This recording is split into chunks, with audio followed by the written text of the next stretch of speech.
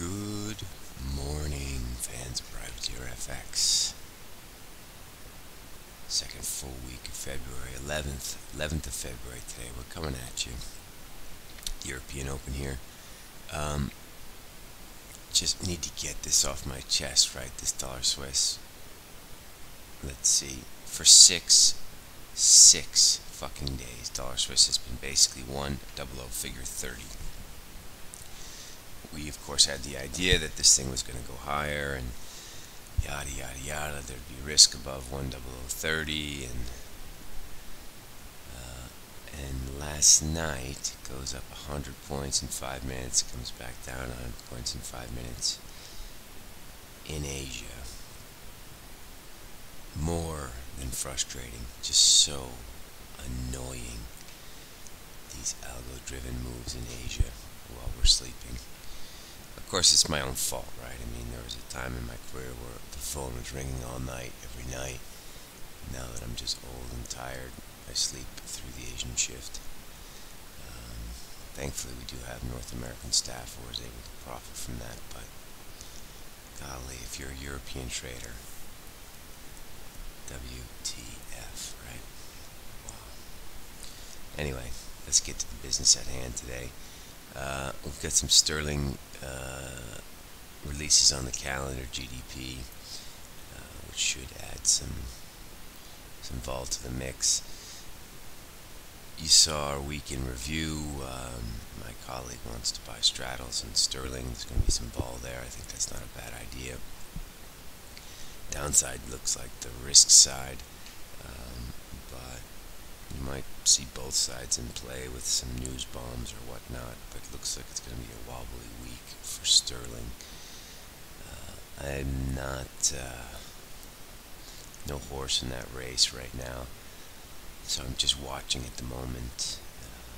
But yes, sterling looks to be going into a very wobbly week. Elsewhere, just to have a look at this dollar yen. It makes absolutely no sense to me that we're here, but we do know there's going to be risk now above last week's high, 109.16. How or why this gets done, I don't know.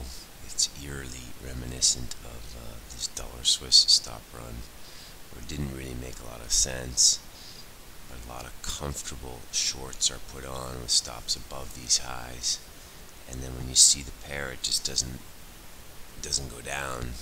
You realize at some point it just has to go up and clear this stuff. So let's keep a close eye at 110.16. Sort of doubt, based on recent trends, I sort of doubt Europe's going to have the balls to do anything. We'll just probably, sit here in our little castrated state in a small range. But 100.16, 110.16, worth watching. On the more logical side of the trade, we've got this euro yen core short. We've been running. We kind of listed on Twitter why this thing could probably go down this week. We have, this hard Brexit, which is bad for sterling, but also bad for euro. We've got Catalonian stew beginning to boil again. Obviously, boons are trading up at 166.70. Insane.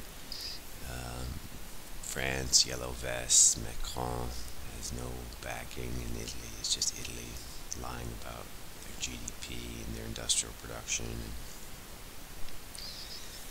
So logically, you would think that euro yen's going to go lower. Why we're at 124.45, I don't know. I guess probably because people are a little bit short. But we want to sell high ones in this pair. Doesn't look like we're going to get back above 125. Your sell zone is probably going to be between here 50 and 80. You want to sell euro yen, and that's more of a sort of global macro logical trade, more than a technically driven candlestick trade. We have had 4 red days in a row, so we could easily get consolidation here, but I think it's more likely just to have more red. We did see some bids at the open in euro at 20 that needed to get chopped through. we're just sitting here eating through those bids very slowly. Well, actually, no, look, I'm sorry. We went down to 13, so we were through those bids. Back up here at 20. The news flow in Europe is just so bad. You just get the feeling we're going to get continued selling. So, selling high ones in euro-dollar also of interest to us. We do think this key 112.90 area is going to come into play, followed by the 112.70 area. So 112.70 is even more important, but 90 is probably going to break today, even though we don't have any releases. Europe just looks sick. We do have FOMC member Bowman speaking today, 5:15 Swiss time. So keep an eye out on that. For that. And let's quickly shift over to equities, which have done really not too much. We had that little squeeze at the end of the day Friday. We're bears on this. We're looking to resell, but we have to recognize that the resell, this is bearish all the way up to 28.10. So there's like a 4% range up top here that you want to get short in. And so you can either do this one or two ways. What we're doing is, as we were on Thursday, we got short at some nice levels, and then we just took profit and squared. And now we're going to resell again with the idea that our average short on this sort of voyage between 2,700 and 2,800 will eventually pay with a move back down to 2,500. But you got to be nimble, you got to be tactical, and you got to be committed to this, because there's going to be 1 or 2 days where this thing goes a little bit too far up through the 200-day, up through 2750 for whatever reason. It could be trade news, it could be, God knows, but just in sort of typical S&P fashion, people are getting comfortably short here. There's going to be some sort of squeeze, and there might even be a squeeze above these key highs, 28.19. And, if you look back, and I hate to just run back to, conspiracy crazy times, whatever, but if you look back at 2007, 2008, we have this kind of same type of pattern. So we were 1578 down to 1248, and we made these key highs at 1400, and that looked like it was going to cap it.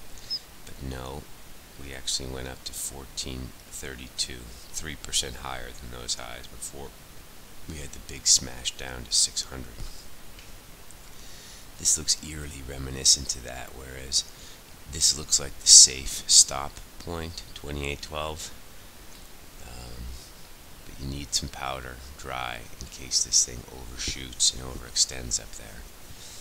So it's tricky here, 2704. We're just sitting, waiting for more of a perfect setup on the short side. But we do like this thing lower. We do think we're in a bear market. So something to watch and consider. $ZAR did what we asked it on Friday, sort of that 56, 66 range, but it closed down at 60, so now that's a bit of a worry for your longs. Looks like we're going to get some consolidation here. You want to keep your eye on risk. Ideally, for this thing to shoot higher, you obviously want risk off and higher dollar. Right now, we have neutral risk, and okay, the dollar's higher, but sort of neutral-esque dollar as well. 113.20 in euro dollar is really the middle of nowhere with respect to like recent large ranges. So today we're just watching this. It looks like this is probably going to trend a little bit lower. If you want to be sneaky, you want to pick this up maybe in the low 50s today. That's your $ZAR. We talked about euro yen. Iron ore is up like 8% or something idiotic. So Aussie and Kiwi are holding up here. Kiwi's up at 67.60.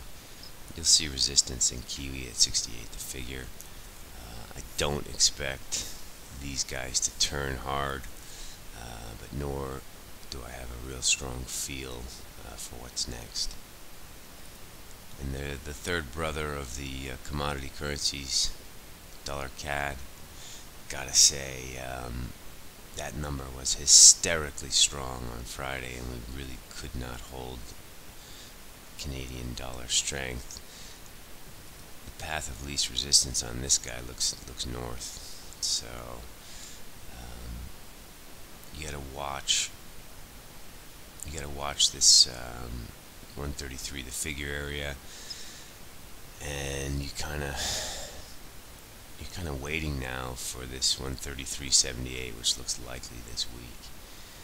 Core long dollar CAD doesn't make any sense as far as those employment numbers, but oil is coming off, and price was very strongly anti-CAD, so stronger dollar, weaker CAD on Friday.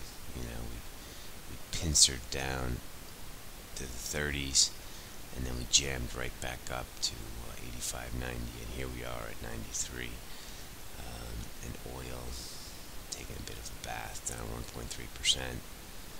Is oil going to break this 51.30, 51.25?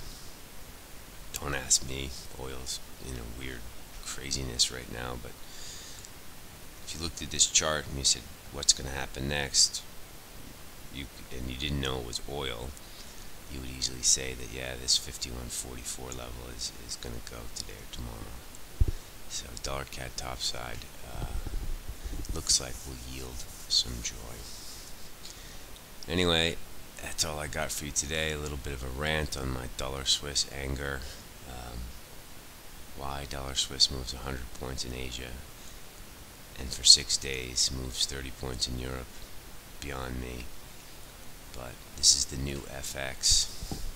We have no one to blame but ourselves, and we just have to evolve and adjust or die. With that lovely thought, I will wish you a profitable day and see you tomorrow, folks. Ciao.